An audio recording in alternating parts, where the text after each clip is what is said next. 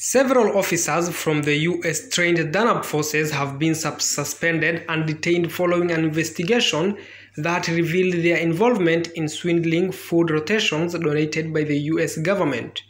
The Ministry of Defense announced on Thursday that a thorough investigation had been conducted, implicating and finding the officers responsible for diverting food rotations intended for the forces.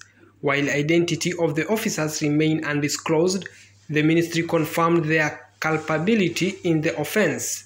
Taking this incident seriously, the federal government of Somalia swiftly launched an investigation resulting in the suspension and detention of the implicated officers.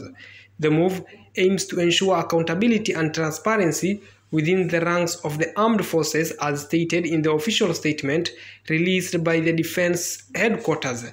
The ministry emphasized that it has informed the relevant stakeholders about the ongoing investigations and will provide updates on the outcome in due course.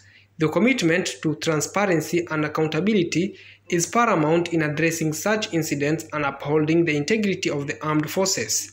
Furthermore, the ministry highlighted its engagement in bilateral talks with the US government to establish a transition plan enabling the Somali government to assume responsibility for supporting Danab, including the provision of food rotation. This transition would mark a significant step towards self-reliance and sustainability in the operations of the forces.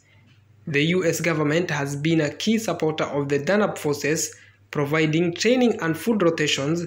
The combat force has played a crucial role in combating the militant group Al-Shabaab, particularly in urban hostage situations.